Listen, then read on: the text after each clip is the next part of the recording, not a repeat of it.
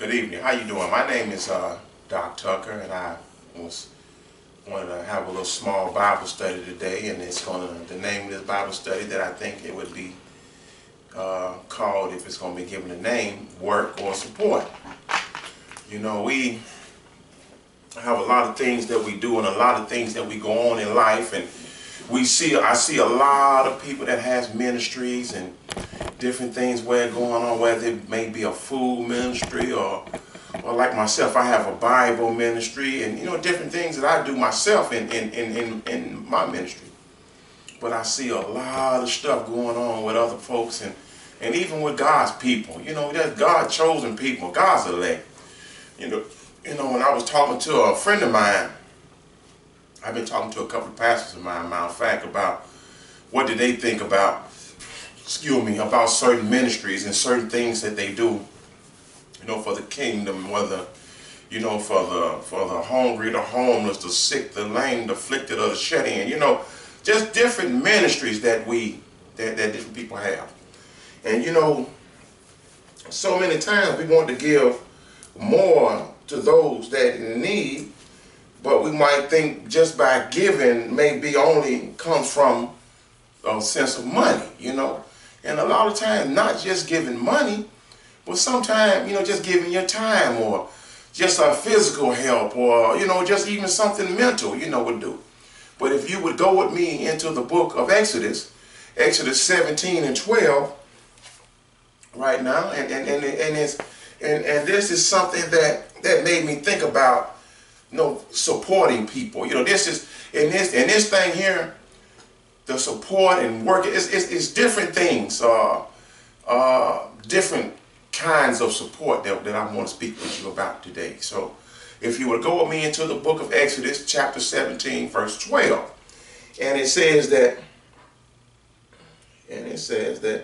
but Moses' hands became heavy, so they took a stone and put it under him, and he sat on it, and Aaron and Hur supported his hands, one on one side and on the other, and his hands were steady until the going down of the sun.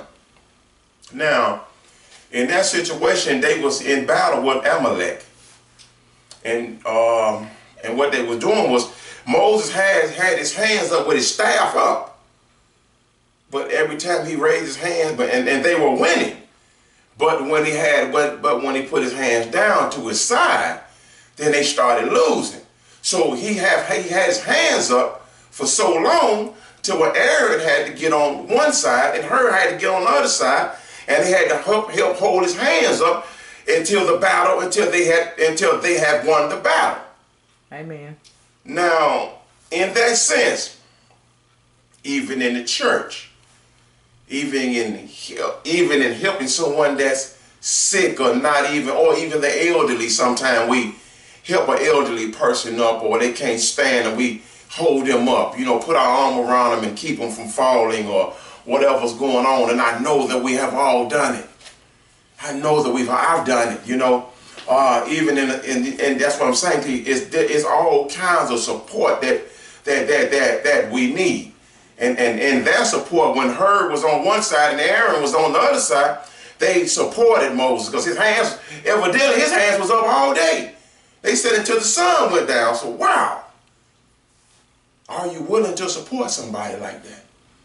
In that sense, are you willing to give everything you got? Are you willing to stand beside a brother or a sister in Christ and hold them up, for the victory? And that's something that we need to think about. Because the focus is always sometime on us, and we want everything to be focused on us. So I'm asking you, are you willing, brothers and sisters, to support someone? Not pointing the finger, but it's something to think about. Because I've had to think about it myself at times. What would I do for another person? Would I catch a person by the arm, or would I hold them up? Whatever they need me to be, would I do it? But then, if you go with me into the book of Deuteronomy 15 and 11, and this is basically a command.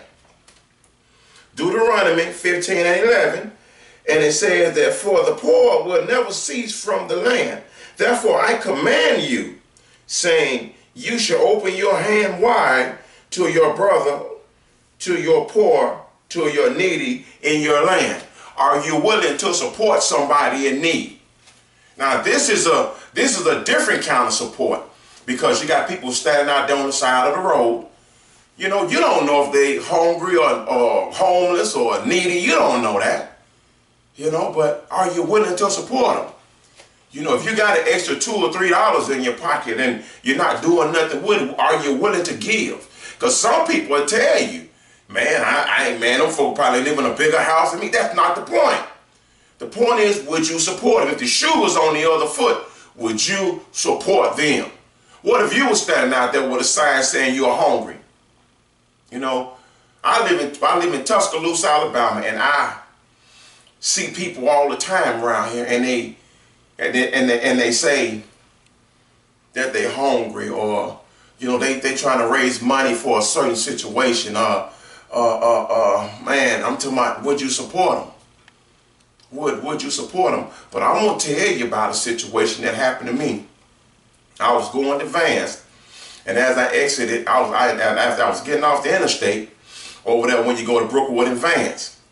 And I was going to the truck stop over there, Shell's truck stop, you know, out that way, and I made the left. And now there was a guy at the stop sign, and he said, man, can you give me a couple of dollars to where I can go get me something to eat? And I handed him a couple of dollars, maybe $5. And he left walking, and I was still sitting there because it was a crowd of cars. So when it was my time to come to the stop sign, I pulled up at the stop sign, and this gentleman was halfway across the bridge. Now, I had to pass him in order to get to the truck stop. So as I was going, I passed him. I got to stop. You know, I was at the stop sign. I made the left, and I passed him. He throwed his hands up.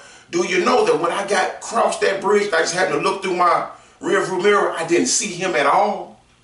And he was halfway across the bridge. You never know who you may be entertaining.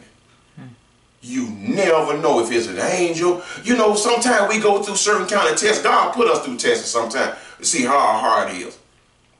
You know, to show you different things.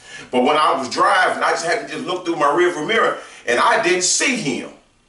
And I went to the truck stop, went back around the truck, came back out, and didn't see him anywhere.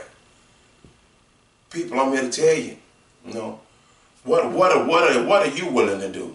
You know, when you get to heaven, is God going to say, well, I sent one of mine down to see would you do this, and you didn't do it? Would God or would the Lord ever be able to say that to you? Amen. What, you know, I'm talking about, and these things have happened in my life. But then in that situation, but then he said, the poor would never cease. You know, are you willing to help a brother, you know, when he, or a sister, when they children is not, don't have the food or the clothes, or even when they going as far as being homeless in the street, or even if their light bill need to be paid and they just going through a struggle in their life, are you willing to help them? Are you willing to support that person? Are you willing to, even if they are poor? You know, because we got a lot of us are doing a lot better than other folks. You got people out here that may get a disability check, and they might only just have enough to pay their rent.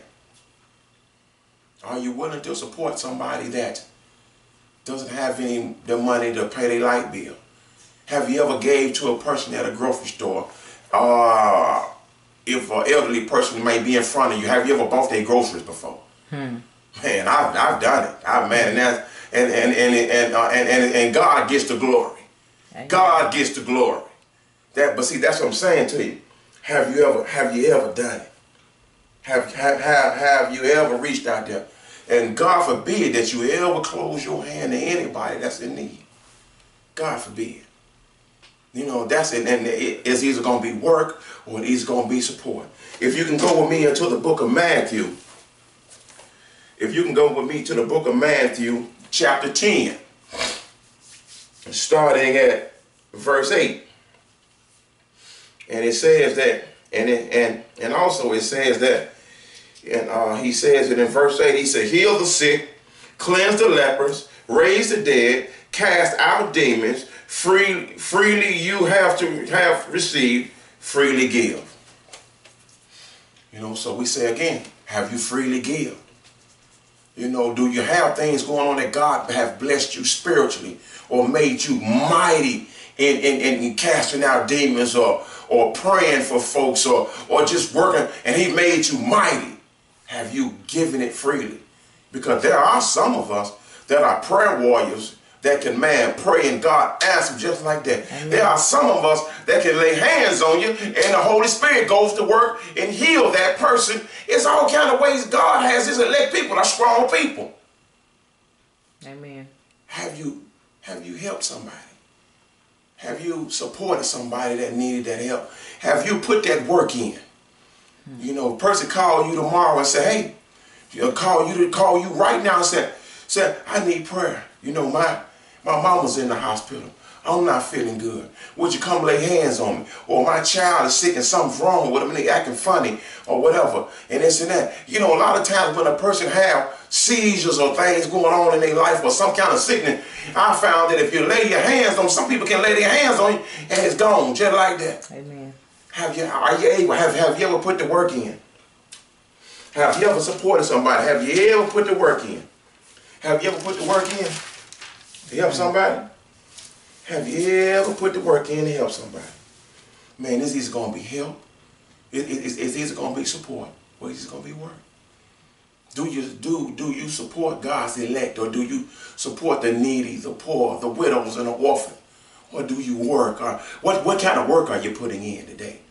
Now, I'm not talking to you about what Doc Tucker thinks. I'm saying to you what the Word of God's saying, and I'm backing it up with Scripture. But if you don't mind, bear with me, because I won't be long. If you can go with me to the book of John right now. If you can go with me to the book of John, 6 and 27. 6 and 27. 6 and 27. And it says that in John 6 and 27, it says, do not labor for the food which perishes, but for the food endures to everlasting life, which the Son of Man will give you, because God the Father has set his seal on him. You know, I tell people, and I say it all the time. I say it all the time, man. We have to do what we have to do. We have to, you know, don't labor for food. I'm not laboring for something that might go wrong, or some might get mold on it, or some might, you know, that'll spoil. Are you laboring for the right kind of food? Are you laboring with the right kind of food? Are you talking to people about the Word of God? Are you talking about? Are you talking to people? Are you see? This is the part where it comes into work. Are you talking to the people about Jesus Christ? Are you talking about that kind of food that don't perish? Are you talking to everlasting life? And he said, the Son of Man will give you, because God the Father has said it. Man, what are you doing? Are you putting in the work? Are you putting in the work? Is this going to be support? Or is this going to be work? You know, and that's what it is. Today, right now, you know, I sit back a lot of times and think, how can I help somebody do something? You know, Father God, if it's something that I need to do, Father God, send me somebody, Father God. I remember saying this, and I was telling my lady friend about it. Well, she was here when a lady called about 2 days ago, and she was talking about a guy that was over there across seas and what he did, and certain things happened. But at the same time, I've been praying for God to send me certain people, and certain people, they hit me on my Facebook page, and they inbox me, and they ask me to pray, and I pray with them. Some people call me, and I pray. I put the work in. Are you putting in the work? If you see anybody that's in need, are you supporting them? What are you doing in this day and time? If you can go with me into the book of 1 Corinthians 15 and 8, can you go with me to 1 Corinthians 15 and 8? Like I said, I'm not going 15 and 58. I'm not going to take too much time. I'm not going to take too much of your time. But I need to get it across. And it says, therefore, my beloved brethren, be steadfast, immovable, always abounding in the work of the Lord, knowing that your labor is not in vain in the Lord. Ain't that something? Ain't that something? You know, put the work in. You know, whether it's in the ministry, supporting someone else's ministry, or just, you know, your work won't be in vain. Your labor will not be in vain. Put the work in. Support another brother. Because we got a lot of us that we get jealous sometimes because somebody, you might have a brother that you've been right here, he's been right here with you the whole time. But he might go to doing something different. He might have went to stepping out different, or she might have went to stepping out. And they go to move in a certain way. And they go not really so much getting more recognition than you, but they're doing something different than you.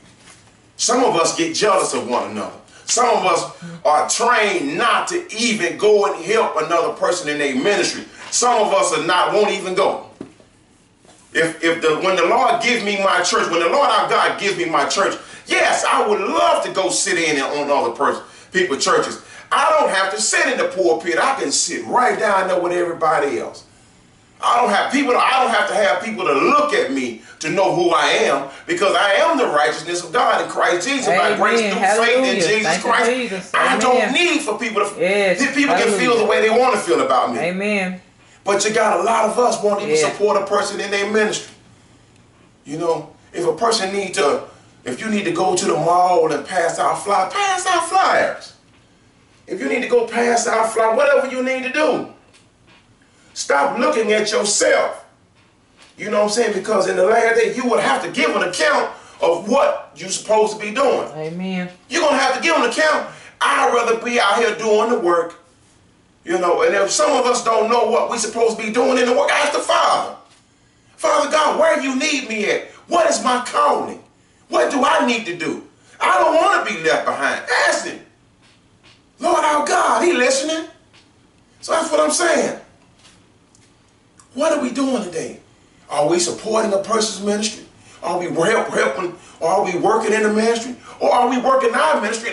Because it's wrong for people to support your ministry, but you sitting around like, well, you know, I'll let them go ahead and they have a ministry and you don't want to support their ministry. You don't do that. That's something you don't do. Amen. Word of God said, love the Lord our God with all our heart, soul, and mind. Somebody said strength, but love thy neighbor as thyself. You know, I'm one of God's elect. I'm talking about, I get out there, and if you call me, I'll pass out flyers. We'll walk around at the mall. We go out in the street. We go to a restaurant, wherever you need to go. But if you call me and I tell you, well, I'm busy, or, you know, we always got something to do. But then I'm calling you and you study coming. But then when it comes time for me to do something for you, then I don't do it. Man, that's wrong. But one day I will give an account of it though. And you better know it. You're either working, you're either putting in work, or you're either supporting somebody. We all need Jesus. We all need help. We all need help in this situation. You know what I'm saying? Never, that's what I was saying in the last scripture. Never close your hand to nobody that needs some help or never see support. Whether they're in the ministry or whether they want the needy, the poor, the widows, or the orphans. Man, the Bible tells you about that. Where do your support lies? Where do your work lies? And that's all I'm saying to you. And it's not beating nobody over the head. It's not saying anything. It's just being truthful. Because I have to examine myself. I have to examine Dr. Tucker all the time. When I got a brother call me and say, man, I need you to come teach a Bible class, I'm there.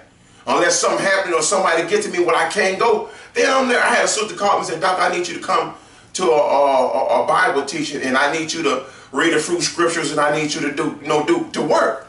And what so happened was I'm engaged. I had another engagement where I have to be at. So in this sense, God blessed me, because in that same situation, that same person, I told her I couldn't do it. She sent me another text today saying that they had to go to a funeral and the day had been moved. So I feel like that's where I need to be. Amen. So how much work are you going to put in? When God calls you to it, you know, if he called you to it, he'll see you through it. What are you willing to do? You know, will you close your hands to a person in need or need some support? Or would you open up your heart and open up your hands? Or would you go as far as opening up your house to your brothers and sisters, you know? Especially, you know? And see, in that situation, but then, if you can go with me into the book of Romans 12 and 11. Go with me to the book of Romans 12 and 11, please. 12 and 11. Romans 12 and 11. Romans 12 and 11.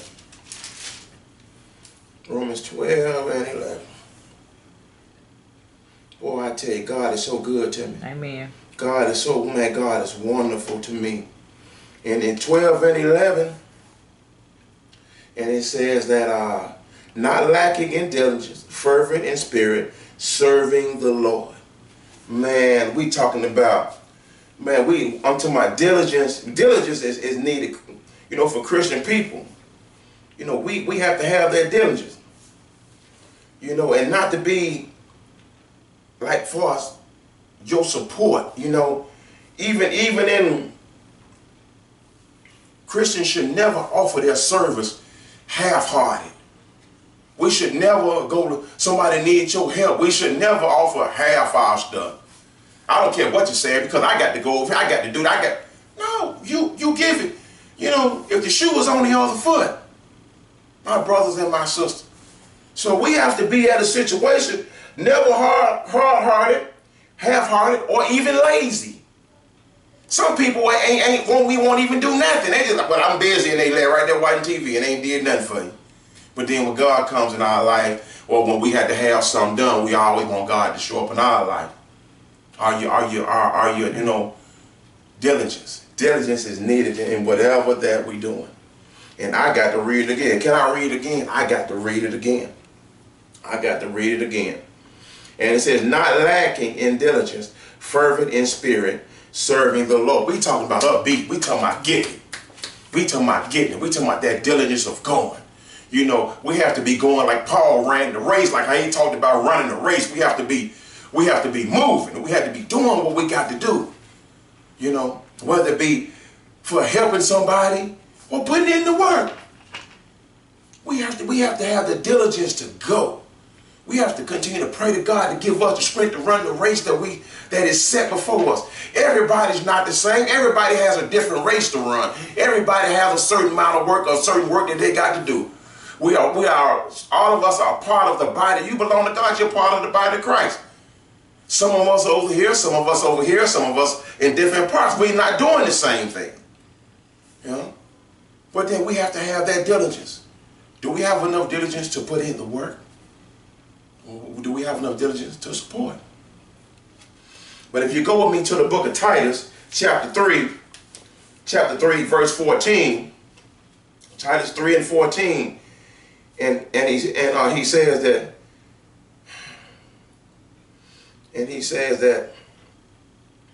and let our people also learn to maintain good works, to meet urgent needs that may not be unfruitful. You know, in that situation,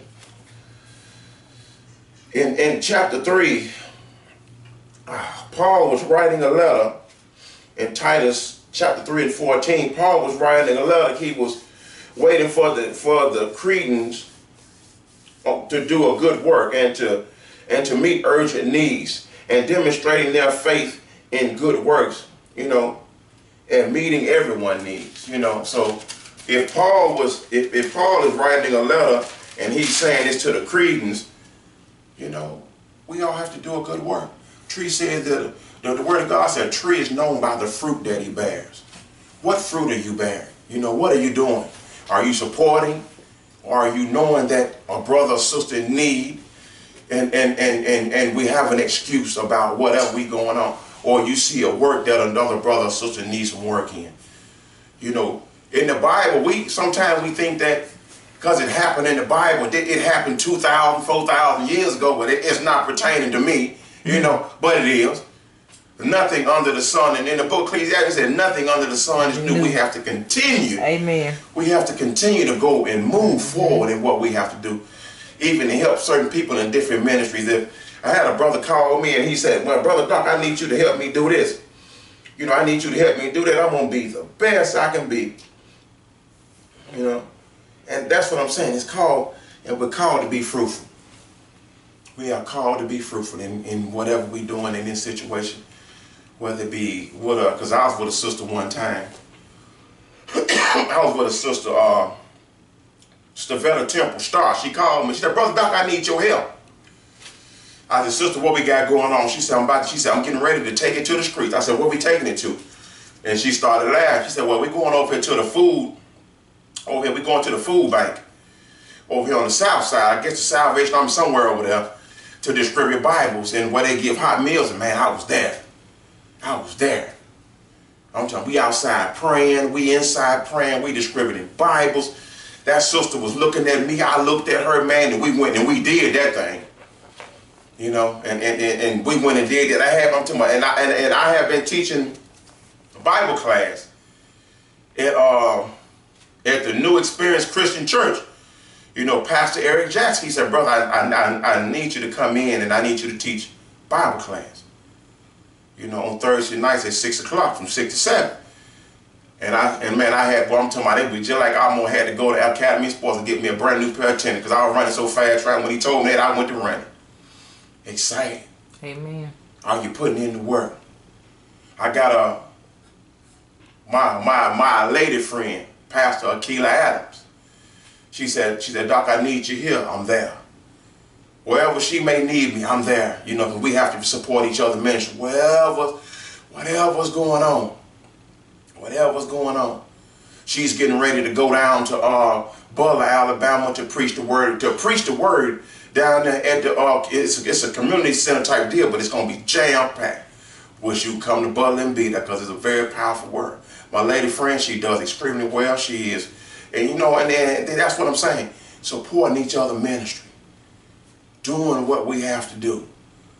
You know, taking it to the streets. I go to a Bible study at Chick-fil-A on Wednesday mornings at 8 o'clock. And a group of us be there. You know, and then we go to the streets. We figure out ways of how we can go to the streets and what we need to do. And we sit there and we talk about scriptures in different situations, you know, in that kind of situation. You know, where your calling is. Where your calling is. On Tuesdays from 9:15 to 10 o'clock at the thrift store, employee thrift store, I teach a Bible class. You know, where your calling is. Are you working or are you in a form of support? Are you supporting anybody? That's what I'm saying to you. Are you supporting anybody? Are you supporting your ministry? Is people supporting your ministry? Because a lot of times we need to get up. We don't need to be lazy. I'm not calling you lazy. We don't need to be lazy in nothing that we're doing for the Lord. Amen. Because if something go down, his word said, but seek first the kingdom of God and his righteousness, and all things shall be added to you. But then he said it in his word, Hebrews 13:5, he said, I never leave you nor forsake you. So that means that we should never be slack in handling his business. Amen. Amen. Amen. Amen. Amen. Now we can go to the book of Ecclesiastes 5:18. If you just go with me. Now I won't be long. I'm almost through. Just bear with me. Just bear with me. I ain't gonna be in here all night. We ain't gonna be here all night long, but I'm gonna take you. But then when I get through, I want you to understand where I'm coming from. It's Ecclesiastes 5:18. And 5:18, it says, here is what I have seen. It is good and fitting for one to eat and drink and to enjoy the good of all his labor in which he toils under the sun all the days of his life which God gives him. For it is his heritage. It's my heritage. Not just working for whatever company that I'm working for, you know. This is my heritage. This is my true heritage. You know, we get out and we work. And we work hard for the man, a physical man, that man that we can see harder than we work for God. So this is my heritage. This is me. This is my heritage. This is what I do every day. This is what I do every single day, man, and I thank God for Jesus. You know, and heritage, this is me. Working in my ministry, and at that being the best, not saying anything You know, God is taking care of me. God is taking care of me. You know, working in our ministries, you know, some people think that, you know, heritage can mean so many things. Excuse me. But working in my heritage, this is my heritage. This is something that when you look at me, you see Dr. Tucker. When you see the ministry, that's how I want you to see. That's how everything need to be. This is my heritage. When I am working in the ministry, I am at my best. You know, not saying anything can't happen, you know, but I am at my best working in the ministry. God is seeing about Dr. Tucker. God is seeing about Dr. Tucker. Amen. Is he seeing about you? Are you working enough to where he's looking at you?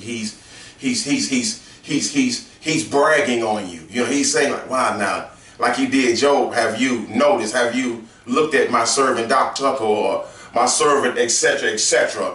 Is he bragging about you? If you're putting in enough work or if you're supporting enough people, is God proud of you? Do you feel like if anything going on in your life to where you say, well, okay, you know, and you're not prideful. And you're not prideful, but she's like, you know, do you tell God that you love him? You say, Father God, I love you. Riding down the road, well, ain't nobody looking. Amen. Or just in the house. I do it in front of my son. I do it, Father God, I love you. I'm doing it now. I wake up in day 4 in the morning, thank God for Jesus. You know, and we have a thing to where, you know, what are we doing? Because I know Dr. Tucker trying to get it right. I'm not saying I'm doing everything right, but Dr. Tucker putting in some work. Dr. Tucker trying to support. You know, Dr. Tucker, I'm out there, and I'm going to put out a flyer. I'm going to do everything I can to support people. I'm even going to get out there and do the work. You know, Pastor Keela Adams getting ready to do something on May the 14th. She's going to have some free hot dogs and some snacks and things. We're going to do some praying. We're going to do some crying if we have to. We're going to be doing some deliverance stuff. We're going to be reading scripture. If you need to know something, come out there. It's going to be out there at Snow Hen Park. This we talking about putting in the work. We talking about me going to support her, and she is supporting me right now. You can't see her right now, but she's supporting me. Amen. Amen. Amen. But like I tell you, there's a lot of things going on, whether it's support or whether it's work. But if you want, would you please go with me? I won't be long in the book of Proverbs, chapter 10, verse 4. If you can just hang out with me just for a minute, just for a few more minutes, and then I'll be through. You know, and one thing that we have to realize, that I have to tell you, that when you work in your own ministry, because I almost fell into something. And sometimes that when I read it to you, you're gonna know where I come from. You're gonna know what I mean. He who has a slack hands become poor, but the hand of the diligent makes rich. I sat in my apartment and I was thinking to myself, I said, Lord, I had a transportation thing happen. I couldn't get around. So I got on Facebook and started typing, putting scripture. I started texting everybody else because I couldn't get out where I needed to get out. And God started placing people in front of me that I'd start praying for them. They start praying for me. Had somebody call me. Remember when I just said I had transportation problems, right? I had an uncle call me on the phone and said, "Boy, Doc, come get this car." Gave me a car. So what can I say to the Lord? Oh, well, I said, Lord, I ain't got no way to get around. Lord said, it's time to go to work. Amen. You know, I'm sitting around, I was like, Lord, how can you want me? I said, Lord, how can I get around? Do you want me? Lord, how can I get from over there to over there? And I had an uncle call me on the phone. He said, Doc, he said, what you doing? And his name is Minister Johnny Tucker. He called me. He said, come get this car. And I said, excuse me? He said, come get this car. I said, okay, Uncle. I started laughing. I said, thank you, Lord. I said, I'll be there in a minute. And been driving it ever since. Saying that to say that sometimes the devil attack your transportation. He attacked people. Just because a person said that I belong to God don't mean that they ain't under attack from the devil, because we all under attack. That's right. Amen. The ones that the devil don't attack is the ones he already have. That's it. And it always seems like they always have just more than you do, or doing way a lot better than you. But when my uncle called me, he said, come get this car. I felt in my spirit when God said it's time. So I couldn't sit around anymore and say, well, I ain't got no transportation. I couldn't do it anymore. And my uncle gave me an 84 Chevrolet Impala. You know what I'm saying? And man, I drive that car. I've had 2 or 3 times where the devil tried to attack that car. Man, and God had blessed me with the right people to help me do everything I need to do to keep that car, to get that car back running. And it's running right now today. I got to give God all the glory. Amen. But I can't, but see, that's what I'm saying to you. I can't sit back and say that I don't have a way to get around, because I complained to the Lord. I said, Lord, if you give me something, I'll go. And it's sitting right outside, so I have no excuse. And man, I am so happy. I am so grateful. I am so thankful, because if I'll tell you what, you know, we can't put limits on God. But if you're working for God, God is most definitely working for you. Amen. So, and then in that situation, but if you go with me, one more scripture, bear with me, one more scripture in the book of Ecclesiastes, chapter 5, verse 12. 5 and 12. Praise the Lord, glory, hallelujah. Woo, I feel like I'm fit to be tired. Ain't that something? Praise God, praise God. But then it says that the sleep of a laboring man is sweet. Man, I sleep so good at night now. I used to be up, boy, I used to be up, man, can't sleep at night, walk around in the house, can't do this, and wonder, boy, I can't sleep. Man, it's late. But boy, when I started working for the Lord, boy, I'm telling my now I could just sit down and go to sleep. I go back there and lay down and put, what, 2 or 3 minutes, I'm gone, I'm asleep. I'm asleep. But before I was working for the Lord, man, I'd be up all night tossing and turning, thinking about stuff I ain't had no business thinking about. Most definitely most definitely thinking about stuff I ain't had no business thinking about. But then he said, a laboring man, the sleep of a laboring man is sweet, whether he eats little or much. Man, I'm talking about, and I eat, and then, you know, God is so good. Whether he eat little or much, he still sleeps good. He still sleeps good. You got to get your rest when you're working in the ministry. Amen. When you supporting people in the ministry, you have to be able to get your rest. Because if you don't get your rest, you'll get it. Whether you'll start going different places and you might fall asleep over here, you might fall asleep over there. You know, you get your rest, but God takes care of those people, that man that labor, or that woman that labor. I'm not going to just put it all on man, because man ain't the only one out there working. You got some powerful sisters out there that's getting it. That they have, like Pastor Keela Adams, she has a mentoring ministry for women. You know, whether they've been abused or maybe sexually or however it may be, husband and wife fighting, whatever's going on, she does that. You know, she actually does that. And if you, and I'm going to post her flyer. I'm going to post her flyer in about 20 minutes on my Facebook page. And if anybody needs to talk with her, man, she's good. She loves God. God loves her, and her ministry is growing. It's growing. I love her. Hey, glory to God. Praise God. You know, hey. And that's what I'm saying to you right now. You know, when you're doing the work of the Lord, man, the Lord, he takes care of you. Amen. He takes care. There's nothing that you can't do. And he says it in where he said, but the abundance of the rich will not permit him to sleep. A rich man, it's hard for a rich man to go to sleep. I know rich people. Man, they up all time with a night. Worrying about their money. Somebody trying to get their money. Oh, I might be scammed. I might be this. He's trying to get me to sell some swamp. He's trying to get me to buy some swamp property over here in Arizona somewhere. But I need to say it to you again. He said, the sleep of a laboring man is sweet. And we are laboring for God. God's elect are laboring. If you go to working for the Lord, I guarantee you, if you ain't never had a good night's rest, I guarantee you when you go to worshiping the Lord, when you go to working for the Lord and you go to support the ones that work for the Lord, watch how your sleep watch how you get to sleep. Now, man, I've had so much good sleep. I've had some sleep. Boy, I woke up, boy, and just felt like I could have ran in a marathon. Sleep is good. God is good. Amen. You know, and sometimes, but today I got to action. Today I got to action. I got to get you there because God is touching my heart to do it. You know, if you're watching this video and you don't know Jesus Christ as your Lord and Savior, today is the day. Tomorrow is never promised to anybody. Don't let the enemy tell you nothing about that. You can wait till tomorrow to do this. You can wait till tomorrow to do that. Today is the day.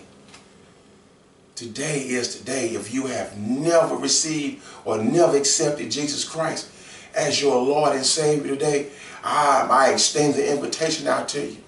And if you're watching this video, if you can just please bow your head. If you can please bow your head. Lord Jesus, I know I am a sinner. I believe you died for my sins right now. I turn from my sins and open the door of my heart and life. I receive you as my personal Lord and Savior. Thank you for saving my life and making me the kind of person that you want me to be. In Jesus' name I pray. Amen.